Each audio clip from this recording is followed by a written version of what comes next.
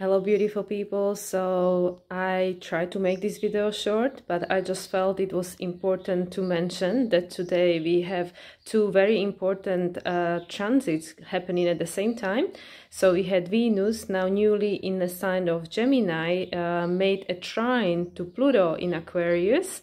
And this is a very powerful connection, Venus in Gemini and Pluto in Aquarius. It's a beautiful, harmonious aspect, so people might be feeling more optimistic in regards to where they're heading. And at the same time, we also had Sun-Jupiter conjunction in Aries today, which again is a beautiful meeting of two, well, the luminary Sun, our essence, our power, and Jupiter, who is the greatest benefactor. So these two meeting together in the sign of Aries is all telling us about the new beginnings. And from the evolutionary astrology point of view, Jupiter and Sagittarius archetype represents our belief systems. So today, when Sun conjuncted Jupiter, there could be a new realizations. We might have might have a new understanding of what has been perhaps holding us back, and also realizations of some new truth, new perception of reality we want to take forward with ourselves, or perhaps we are completely shifting what we've believed until this point and what we want to let go of, because it no longer supports our vision for the future, because also Jupiter is our vision. It's what we want to create, like this new direction of reality. So these two aspects that are happening at the moment today are very supportive aspects to help us towards this new direction, which we are all heading towards and all part of course, with Pluto in the sign of Aquarius, which is happening only very briefly this year, but from next year onward, for 20 years cycle, we'll have Pluto accelerating this process of empowerment, individuation, of us truly becoming who we came here to become and following our path. And everything else that's happening in the sky at the moment is supporting this process, because when we look at Jupiter and Sun being in the sign of Aries, we look at the ruler, who is Mars. Mars rules Aries, and Mars, as we might be aware, is currently transiting through the sign of Cancer. So Mars is like this sword trying to cut through all these old identities that no longer serve us. It tries to help us understand what out of how we labeled or identify ourselves until this point just doesn't serve us anymore, or we don't want to be naming ourselves by these labels or following these identifications. So Mars is giving us an opportunity to go within, to think about how does this feel for us. Like, is this label that I called myself by all my life, this part of my identity, ego identity, is this who I still am? And if not, let's take the sword and cut it out. Let's cut it out from how we identify ourselves.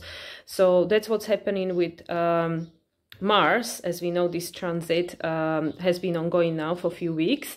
And then as Venus just entered the sign of Gemini yesterday, which I've spoken about very briefly on my Instagram, Venus in Gemini is very chatty. She's gonna try to, see all her options and talk about what is actually important to her. And actually, she just had a transit through Taurus, where she's in rulership. That's her home sign, and she felt very comfortable there. So she was like, okay, well, this is what feels good to me. And she might have connected again to, this is valuable to me, this is what's important to me, this is how I feel about this aspect of my reality. And also having a little maybe inner work, where she thought about, okay, well, how much do I give to myself? And now Venus going into the sign of Gemini, she's gonna see like, okay, well, I figure out what is important to me. Now, how am I going to go and get it? Maybe I need to learn something, maybe I need to buy something, because Mercury is also about commercial communications, interactions, and stuff like that. So yeah, and Venus just making a very harmonious harmonious sign to Pluto. Pluto in Aquarius is giving us this initial flavor about what still needs to be faced in our current realities that is making us feel limited and disempowered, and what we want to shake off and break ourselves free of in order to be following this new direction, this life where we want to be authentic and be truly recognized for who we are. So these two communicating today, Venus in Gemini and Pluto in the sign of Aquarius. Venus is passing on the message to Pluto like, well, I figured out now this is important to me. I am out here to talk about it. I am out here to identify what it is that I want and how am I going to get it, because now I know, now I feel what is important to me and I know I deserve. And also the ruler of Gemini, Mercury, as I also mentioned in my video yesterday, is in Taurus. So Venus and Mercury are having what we call mutual reception. And Mercury currently is forcing each and every single one of us to go within and to have an inner dialogue in regards to, you know, do we actually give to ourselves what's important to us? How do we think about ourselves? Do we see ourselves valuable? Do we see ourselves as deserving? And this is again part of this identity. This is what I thought I was. This is who I thought I was. But is this still me? And now, based on what I'm discovering, don't I think I deserve more?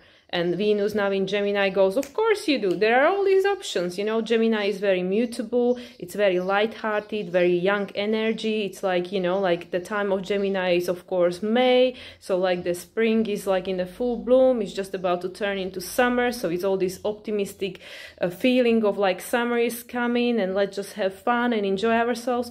So Venus here in the sign of Gemini is like, well, guys, let's lighten things up a little bit. And she passes on the message to Pluto, who is like working really hard to help us understand that, you know, guys, you don't have to be slaves. You can just be free and enjoy life. But of course, this is different for each and every single one of us. So that's why Venus plays such an imperative role this year, because the core building block to everything is to discover your value, to discover what you actually need and what you value in your life. And this is different for each and every single one of us. Like, of course, we all have these essential needs that we need to eat and we need to sleep and we need to, you know, like this essential thing, drink water and be warm and stuff like that. We need shelter. But then we as individuals, you know, is this physical incarnation, we have bodies and, you know, we perceive reality in a different way. This also impacts what we find valuable. So, you know, what matters to one person might not matter to the other and vice versa and stuff like that. So to recognize this, what actually mattered to us, each and every single one of us individually on a core level, it's then helping us to go after it and to make adjustments in our life where these needs could be fulfilled. Because I believe it was Teal Swan, she mentioned in one of her videos, she said that if we live in accordance with our values, we can take on any amount of suffering. Even suffering is bearable as long as this suffering is still in congruence, if it's still happening at the same time as us living life that is in accordance with our values. So for example, if we are following our dreams and, you know, like I would say like actors, for example, you know, if this is like so valuable to them, so important to them, they want to be up on a stage, they want to do these jobs and they feel themselves recognized and validated and then make them happy. So, you know, part of that is losing their privacy, right? And that, I'm sure, for many of them creates a lot of suffering. But if it's happening at the same time, whereas it's allowing them to live life in accordance with their values, so if this need for recognition, need for being seen on a stage, need for playing all these different roles, need for wealth and you know, fame and stuff like that, if all that is very valuable to them and they see that as important in their life, then losing privacy and having paparazzi hassling them, it's worth it. It might not be worth it to someone else because they might have a completely different values, right? For them, being famous and, you know, on the stage and in the movies, it might not be important, right? And this is why it's so important for each and every single one of us to do this inner work where we recognize what it is for me, what matters to me, and cut away this conditioning of what other people tell you that you should need or you should want or what is important to you. And this is what Mercury, currently in the sign of Taurus, it's helping us to identify. And this is why Venus now in a Gemini, she's out there to identify it. She's out there to label it, to point the finger like, okay, so it's important for me to have this thing in my life, right? So now she's gonna find out, okay, in order to have this thing in my life, I don't know, like for example, I want blue dress, right? I want a blue dress. I like blue dresses. I like turquoise dresses actually in my, you know, personal case. So I need to go to the shop and I need to go and find it, right? So, you know, so this is how I'm going to identify it, and then I need to find out how much it costs, and, you know, can I part with this, you know, cash or whatever. So this is how it works. So now Venus knows what she wants, so she's gonna go out there, identify it, and then make this transaction. And then in the same way, she is making this positive aspect to Pluto, who is in Aquarius, and he say, okay, well, it's important for you to figure out who you are and how you want to show up in this world, because, you know, if you are living life that is inauthentic, it makes you feel disempowered, because it makes you feel that, you know, what is the point of this life, right? If I can't even show up as myself and, you know, live life in accordance to who I am and what is important to me. So all this is in a communication, and at the same time, as mentioned, we have Sun conjuncting Jupiter, which is all about our belief systems. So it's all this, as more and more people are probably discovering that a lot of things that we were taught and told throughout our lives are not even truth, right? So Jupiter is all about this, like, you know, we learn some information, which is this Gemini archetype, you know, like we label and we learn, you know, we learn, like we gather information, we receive an information from, you know, newspaper, television, whatever it is, books, and then we pass it through our internal process where we actually identify, is this true for me? Is this true for me? And if it is, or you know, or does this resonate with me? And then based on that, we create a different outlook on life, because we have this new knowledge, and now we go like, okay, well, that's changing what I knew before, so that's obviously shifting a perception of reality I have right now. So this is now my new truth. So what this Sun in conjunction with Jupiter is doing, it's actually illuminating this belief systems, this truth, these things that we hold as, you know, as something that we followed throughout our life. It's pointing the light to it, you know, shining the light like with the torch in the dark, and it's saying, is this still truth for you, you know? Or there is this new beginning that we are all heading towards, because it's all happening in Aries still. As we know, Aries is the first sign of the zodiac. It's the spring, you know, it's everything is in the full bloom, you know. We just had the equinox, we just have this new energy streaming in, saying that it's time for a new cycle to begin. And this Sun now currently still in Aries, it's going through this, you know, through this Aries sign and saying, gathering, you know, or like highlighting, illuminating all these areas which say, okay, so you want to go into this new direction, follow this new path in your life. Of course, we had Venus, Mercury already gone through the sign of Aries, so it already was like thought about and felt through, like, you know, what do I want to bring into this new direction? And now Sun is illuminating it, and now Sun is meeting with Jupiter, and it's saying, okay, so are these belief systems, are these truth, are these, you know, your outlook on life, is this what you want to take into this new direction with you? Yes or not? And this is an opportunity for a new beginning in regards to what we believe as important to us. And as mentioned in my previous video, conjunction is about endings and new beginnings. So this is inviting us to perhaps maybe reconsider, you know, like these things that we believed all our lives that brought us to this point, that we were maybe told but never questioned, and now perhaps we are questioning them with this Mercury going through the sign of Taurus. We have in all these internal dialogues, you know, it's going through our sensory experience, through our body. We're trying to feel it in ourselves, like, how does this feel for me?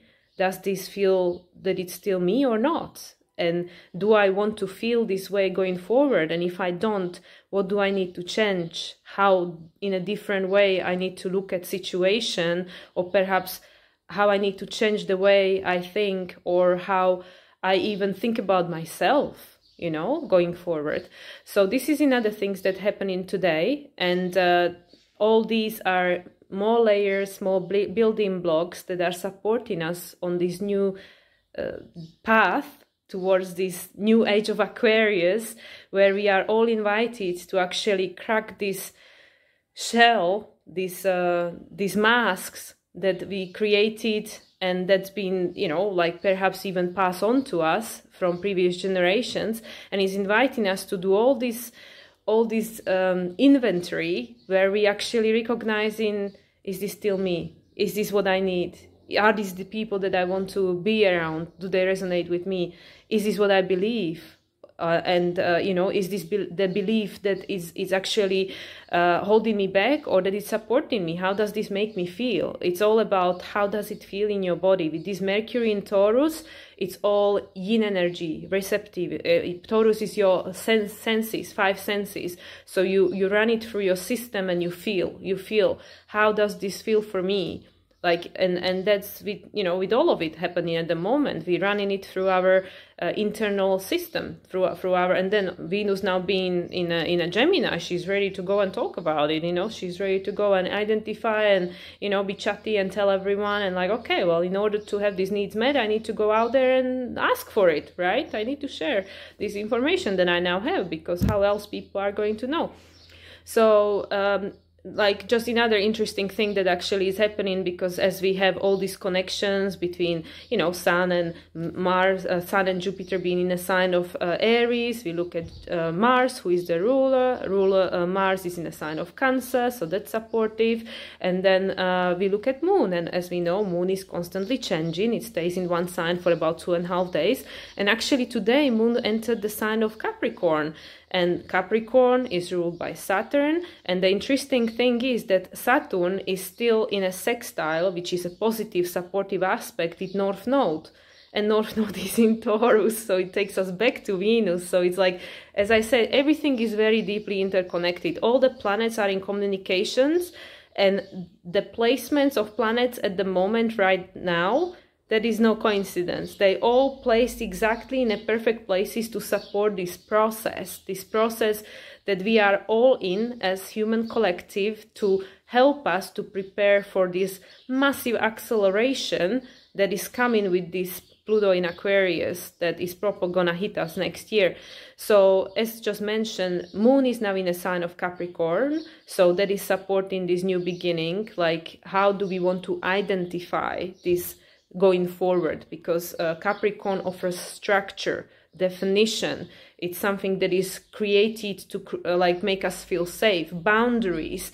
So Moon in Capricorn, now it's like, okay, now feel into this, what is important to you, what matters to you, what do you believe, how are you thinking about your reality, and how is this going to build, manifest this new reality you want to visualize for yourself, that you want to experience.